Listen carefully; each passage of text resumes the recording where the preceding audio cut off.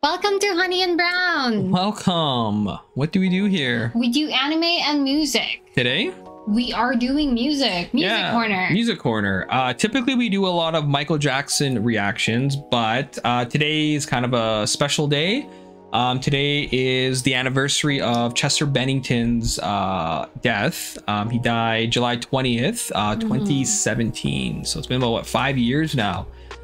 Chester Bennington, if you don't know, he is a lead singer of the band called Linkin Park, which is my favorite rock band of all time. Very influential rock band to me.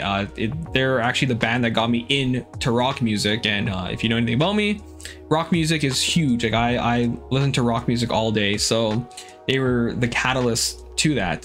So when he passed away 5 years ago, it broke my heart. It was devastating. You know, it was kind of like the same when Michael Jackson passed away. I felt like two big influences in my life were gone now, and I had to kind of like fend for myself in the world of like music and just life in general, because listening to like both, you know, Michael Jackson and Linkin Park were very important to me, and it helped me out a lot. Like a lot of people lost a lot that day when Chester Bennington passed away. So I wanted to do a reaction to a song I haven't heard in a very long time, but it's actually one of my favorite songs by them, and I don't think you've heard it either. So this song is called Powerless. It's off of their Living Things release, which is one of my favorite albums by them. It's a very, very good album. I think I want to do more reactions to this album because I think you would like this album, because it's a good mixture of, you know, their old stuff and a lot of their new stuff kind of mixed into one. So let's get on to it. Before we start, I just want to say thank you guys so much for, you know, all of your guys' support, you know, all the likes, comments. We're so appreciative. Yeah, so if you like what you see, please subscribe. We typically talk in depth about the song afterwards, so stick around to that. But let's get on to it. This is Linkin Park, Powerless, off of the Living Things album. So this is the intro to the song. It's about like a minute and a half.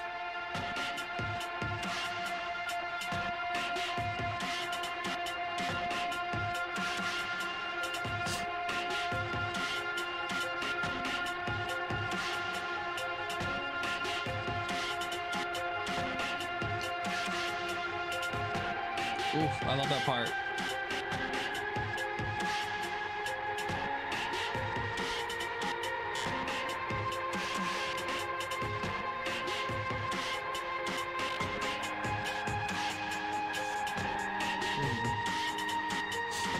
Easy sound.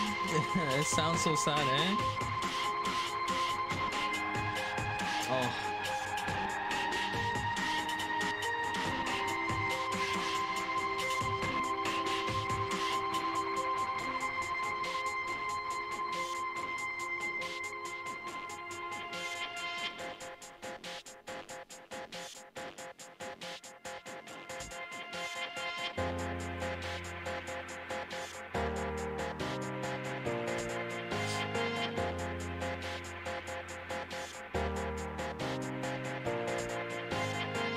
You hid your skeletons when I had shown you mine.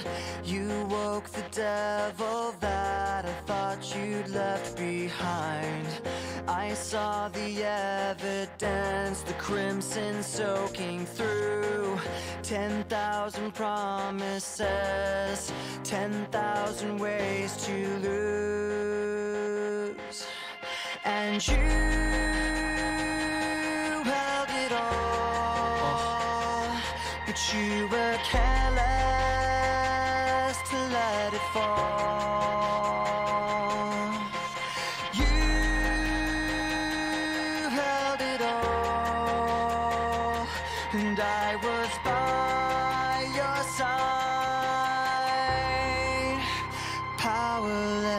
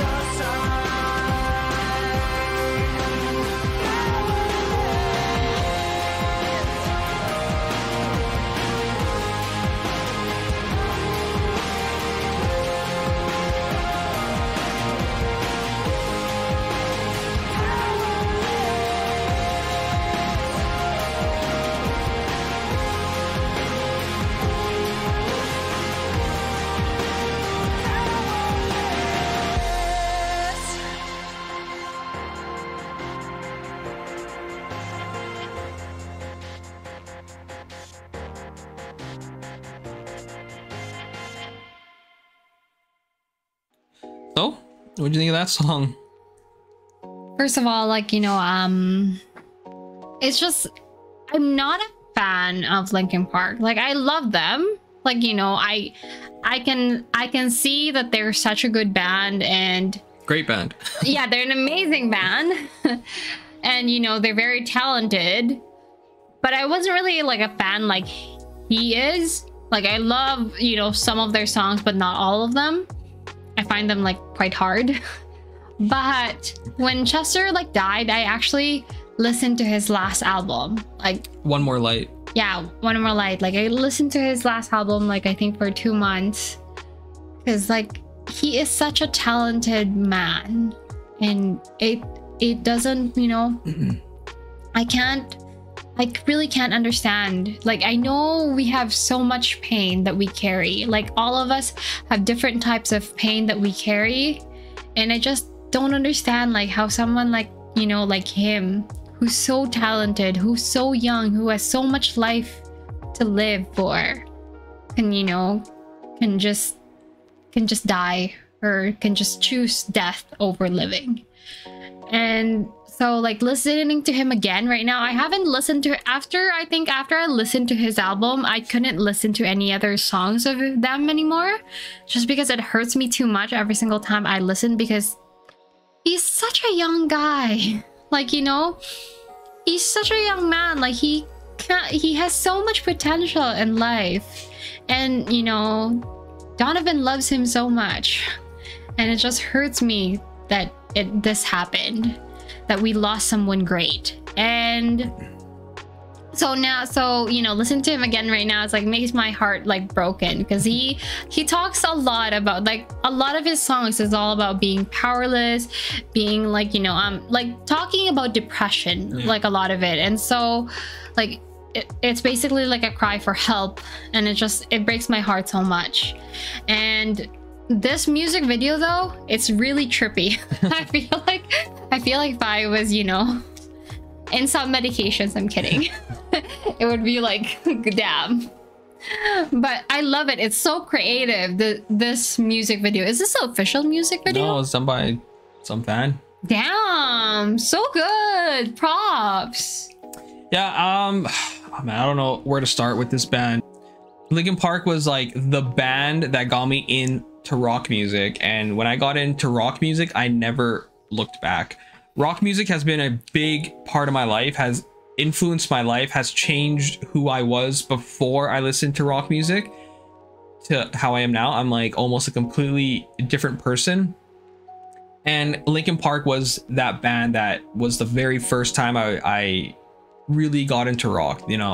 As I said, like, they are the catalyst into like me discovering rock music and discovering who I was as, I guess, as a man, because I think I got into them. I got into them after the song called Breaking the Habit. So I'm breaking the habit. I'm breaking the habit. I'm breaking the habit tonight. Said it in like our previous video that I had already heard of them prior, and I was a fan of theirs. I was like, wow, they're actually very odd, like they're very good. When I heard Breaking the Habit, I was set. Like, I was done. Like that song broke me. So I got hardcore into them, and I got hardcore into their Meteora. To me, that's still their best album. That's the song that, or that's the album that has Breaking the Habit, Somewhere I Belong, Numb, like, a lot of their big hits. But after that, I started to, listen to their first album, and I just really got into them. And then when Minutes to Midnight came out, that was like, I fell in love with that album. Like, to me, that's my first experience listening to Linkin Park when they had just came out, because I had to kind of like backlog a lot of their previous albums. I was trying to like catch up. But in 2007, when they released that album, blown away. Then I remember when 1,000 Suns came out. I was, I don't know what year of university I was in. I must have been at my first or my second, but I was really trying to like find myself in the world. And to me, the music that accompanied me in that journey was Linkin Park and was 1,000 Suns, which is very fitting if you know about that album. But yeah, Linkin Park, especially Chester Bennington, oh man, like he is a voice of a generation, of our generation. You know, every generation has a legend and has somebody that impacts the culture. Chester Bennington, Linkin Park, Mike Shinoda, Johan, like all the guys from the band, they're such a cohesive unit. Linkin Park was actually one of the like rare bands that their lineup change has not changed at all, like from the start right into the end. They've been a cohesive band from the start, and I love that because it just shows that there was friendship that formed, and that, you know, because a lot of them were friends in high school, and then they started this band, and then the rest is history. So they've been together for, I don't know, man, over 25 years together. And you can hear it in a lot of their songs. You know, they are the definition of a band. Everything is done together. It's never like one person taking all the credit. You know, Mike Shinoda, he's a very big part of the band. You know, he does a lot of like the song writing and a lot of the producing, but Chester Bennington also does a lot of the songwriting as well, and you hear it. But this song, Powerless, such a beautiful song because it's written in the point of view of someone watching someone that they care about wanting to end their life, and you feel so powerless to stop it, and you're always there, you're always trying to help them, to be their faith, to be their hope, and sometimes it doesn't work out in the end.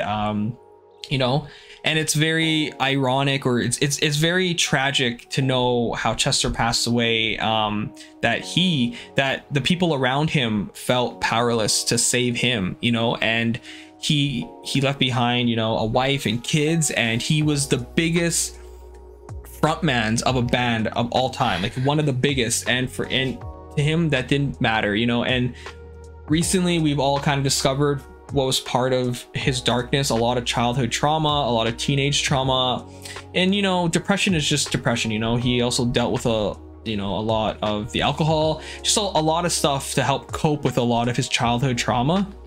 And I'm not going to talk about that. You can read up on that, but you know, it's very heartbreaking. And you know, and then now when you kind of go back and you listen to a lot of their songs with that point of view in mind, you're like, wow, you know, like it breaks my heart. And I don't really listen to a lot of Linkin Park now because it's very hard for me to listen to them. Just like with Michael Jackson, it's very hard unless it's like for the channel, but on my own, because like just knowing what, like for both of them, for like Michael and for Linkin Park, how much of an influence they had on my life, and then for them not to be around anymore, knowing I'll never hear anything new, it kind of like hurts. It's a forever final goodbye.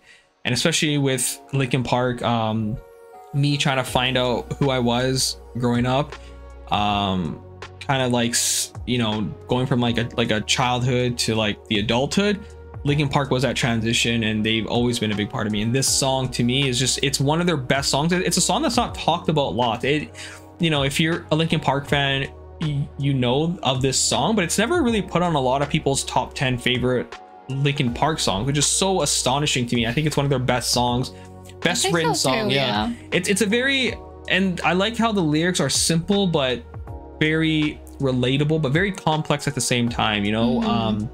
Yeah, it's very sad to hear this song again after so many years. I don't even remember the last time I heard this song. It must have been around the time he passed away, because I remember when he passed away, I went hardcore back into them again. But yeah, like I just said, that One More Light, that release, that album, if you listen to that album now, that's basically Chester's letter to the world saying goodbye. And when that album came out, it was hated. Like like nobody liked that album when it came out. Yeah, because it was a very different style of theirs.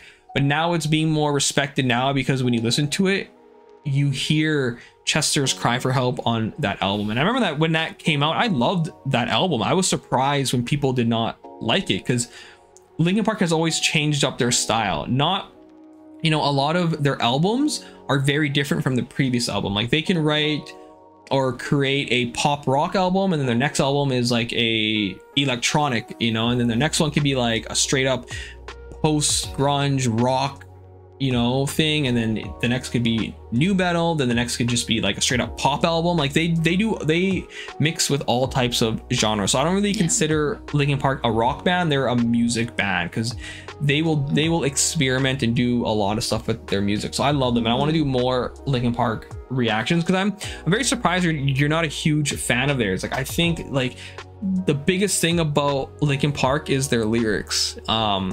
It's just so amazing. Like they talk about pain and sorrow in a way that I've never even could comprehend. No, I think it's okay. For the people watching this who loves Linkin Park, please don't hate me. But like, okay, because you know, when I tried to think about why I love NF, but I couldn't love Linkin Park in the same way, just because like when NF sings, it's hard for me, okay? Like it's hard for me to understand English sometimes. And so when he sings, I clearly understand what he is saying. But when Linkin Park, like for Linkin Park, like, you know, some of their songs, not all of it, but some of their songs, like a lot of the songs that you would play to me that you would think I like is like, when I listen to it, I can't listen to it without lyrics.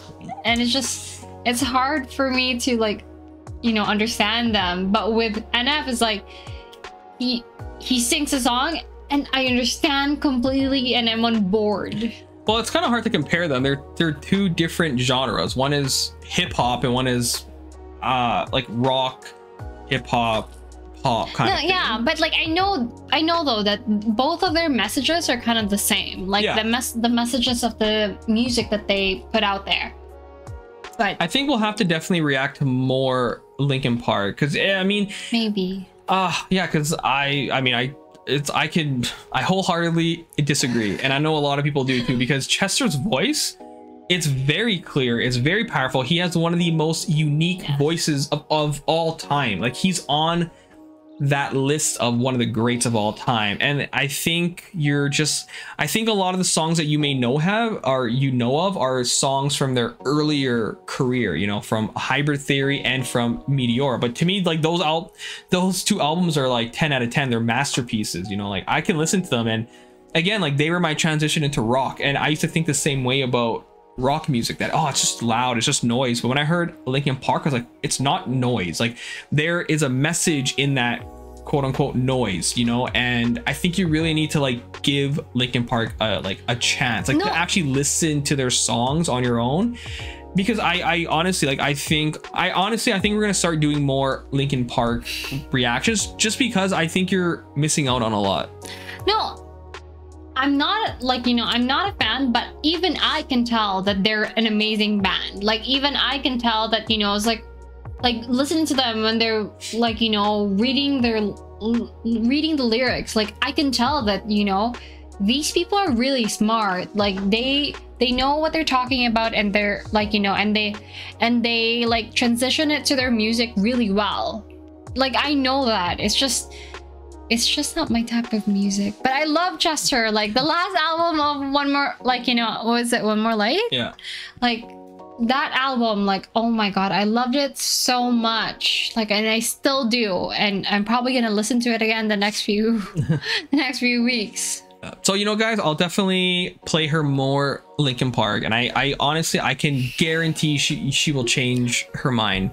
Because yeah, like Linkin Park is so universal. Like even my mom likes Linkin Park, and she doesn't like rock music. And I know they're not rock, but at their core they are rock, you know. But yeah, like Linkin Park is one of the most universal bands, and it's very odd to hear someone who's like, I know you're a fan, but to say you can't understand them, that's like blasphemy. But anyways, guys, thank you guys. Please don't be angry, please. Thank you guys so much for watching. You can put on like a list of songs that she may like by Linkin Park, and we'll definitely react to, because I think we're gonna start doing more Linkin Park reactions, because even though Michael Jackson's a huge part of my life, I haven't really shared Linkin Park with you, which is very weird, because they are my favorite rock band and one of my biggest musical influences. No, there's a reason. There's a reason for that.